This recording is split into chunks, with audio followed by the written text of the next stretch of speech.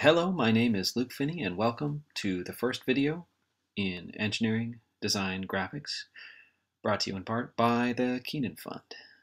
Now, let's set up our page and get ready to draw.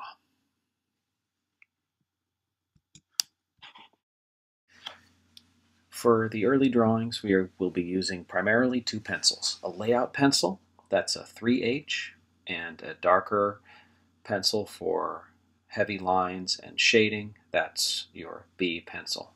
Now, first step, make sure your pencils are sharp.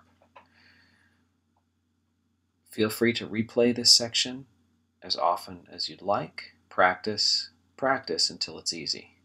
You want to cut the two broad sides of your pencil, then cut a taper into the tip, then cut the two narrow sides and scrub out so that you have a nice smooth tip to use. Remember to do this on a scratch piece of paper so you don't muddy your drawing with graphite dust. The next thing we will do is set up our drawing sheet. It's important to set up a good workspace for yourself.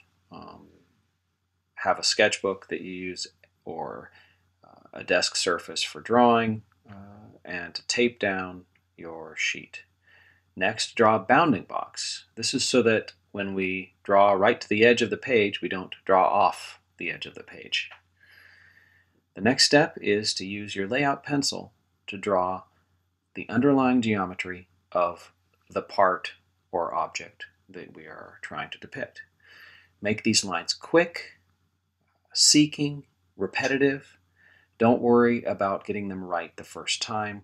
The goal here is to lay down the lines that you will follow with your next step. The next step is to take your darker pencil and to find the lines that really make up the object. I call these the visible lines, and those are the lines that you're going to insist on as you work through the chicken scratch of construction lines. Find the ones that are correct and use short, precise motions of your wrist to mark them.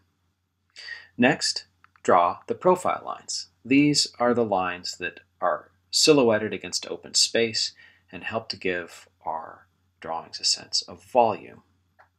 Then add hidden lines, center lines, and the various other lines that we will cover in a minute.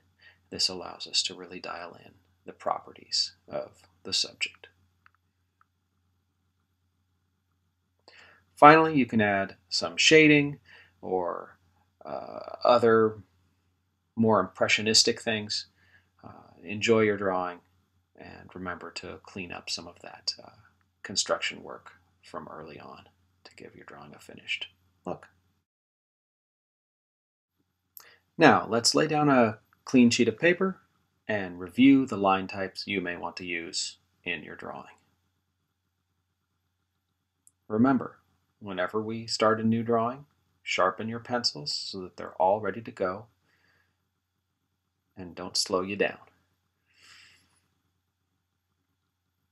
Now, the construction line. Those are our quick lines that find the underlying geometries within which the object is circumscribed. Our visible lines. Those are the lines that we insist upon as the outline of an object or artifact. Next, we have the profile lines. The profile line is an important depth cue and is going to be your darkest, heaviest line. After that, we have hidden lines. Hidden lines are a way of showing what is behind or not in the current view of the object.